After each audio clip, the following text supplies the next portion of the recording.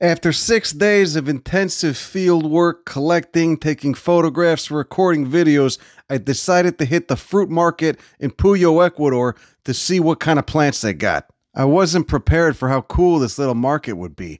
This place felt like a museum of the region's ethnobotany, so I took my time lurking around, taking photographs, and studying the plants that they had for sale. Today we're going to talk about the ethnobotany of those plants.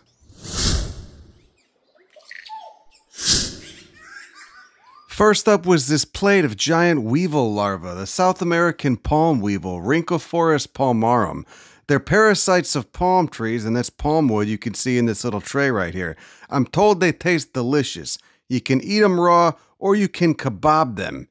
The family that they're in, the Curculionids, are a family of weevil-like beetles that we frequently encountered in the forest of all different species and sizes. Oh, hell yeah, we're gonna dig right in. Look at these beetle grubs. Beautiful.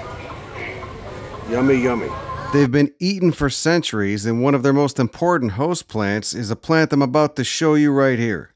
Bactris gasipaes is also known as the peach palm, and it's a very common palm in the forest here. There's actually quite a few palms that we kept seeing in the rainforest. Wild to see such large palms. You normally associate them with deserts in North America, but here they like these humid tropical forests. This fruit was delicious, but it needs to be cooked because it's got calcium oxalate crystals in it. It tastes kind of like squash. You peel that skin off with a knife and then you chow down. It literally tastes like kabocha squash. It's pretty good. Yeah, you can see, look, they got a nice, right there, they got a nice meal they've made from that chonta, from the peach palm. It tastes just like squash, full of pigments, full of beneficial phytochemicals and carotenoid pigments, etc. And this one you gotta be careful with, the yellow dragon fruit, Selenicereus megalanthus, cactus family, Cactaceae. They taste delicious, but if you have 4 like I did, you're gonna end up getting diarrhea. They're the most delicious laxative I've ever tasted. It could be a problem too because none of the public bathrooms in Ecuador seem to have free toilet paper. Next up was Hibiscus sabdorifa, the source of a tea known throughout Latin America as Jamaica. It's delicious as hell, though frequently it's over-sweetened. Though technically what you're looking at are only the sepals and the epicalyx. There's 300 species of hibiscus, and all of them produce flowers that have an epicalyx, that lower ring of spiky bracts beneath the bigger ones. The petals, the corolla, is white and it has fallen off. It's no longer on these flowers. Next to bananas and oranges, this hibiscus was one of the few non-native plants that I encountered on the market. This species was originally cultivated in West Africa beginning around 4,000 or 5,000 BC.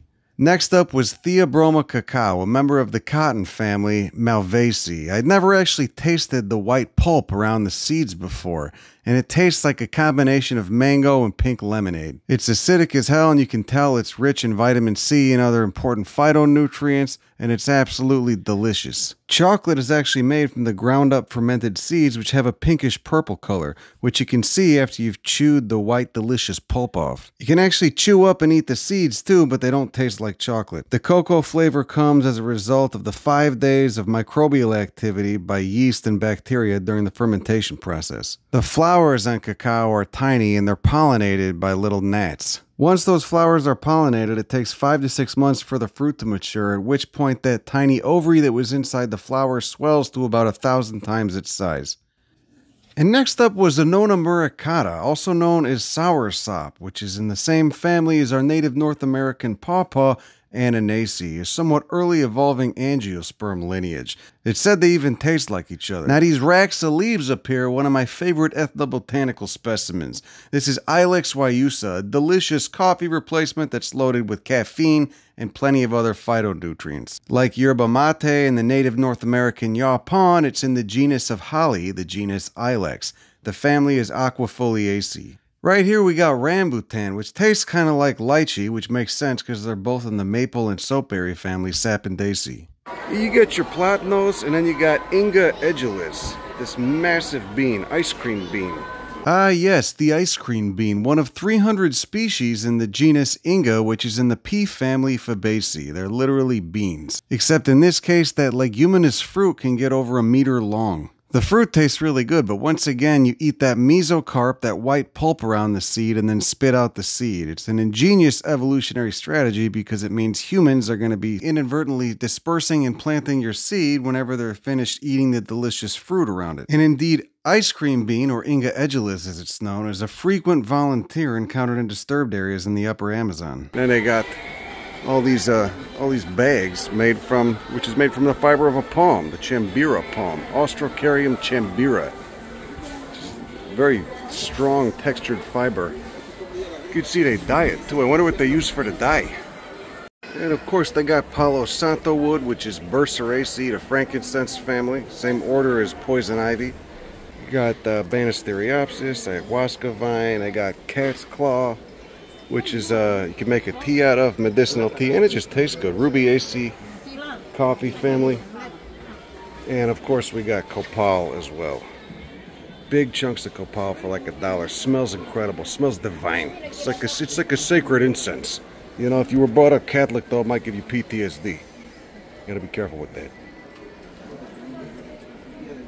She told me these are good for, you know, STD, ball problems. You get like a prostate or something, you know, you got a prostate issue, you know, or you got the clap or something. That's what that's good for. You can see they got a giant bag of it there. It's probably in high demand. Now these beautiful beads were something else. I encountered them frequently. You could see they're just beans. They're in the legube family, not surprisingly. They look like our native North American coral beans in the genus Erythrina, but they're in the genus Ormosia, which is native to Southeast Asia and Central America and contains 150 species.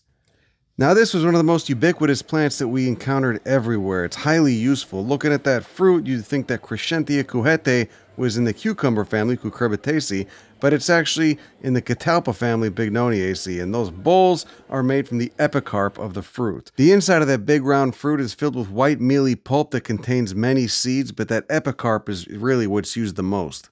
Chayote, Sicyos edulis. Who doesn't love chayote, which is actually in the cucumber family, Cucurbitaceae. And Manihot esculenta, or cassava as it's more commonly known, is only one of 100 species in the genus Manihot, family Euphorbiaceae.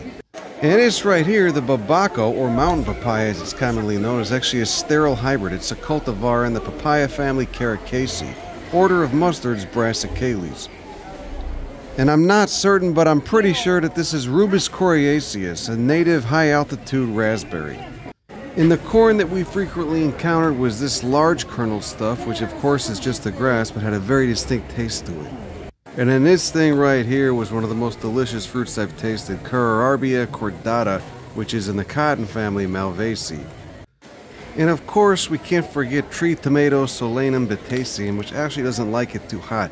It's got a rather weird taste to it. I wasn't too into it, to be honest. And yet another delicious fruit from the pawpaw family, Annona cherimola, also known as cherimoya, which Mark Twain called the most delicious fruit known to man. And what better plant to end it with than once again my favorite one, Ilex Guayusa, which we drank all the time. You often drink it in the evening too. We would often roll up on a pot with just 3 leaves in it, and that would be a very light tea. People literally drink Guayusa at all hours of the day. Anyway, that's all I got. Have a great day. Go f*** it. Bye.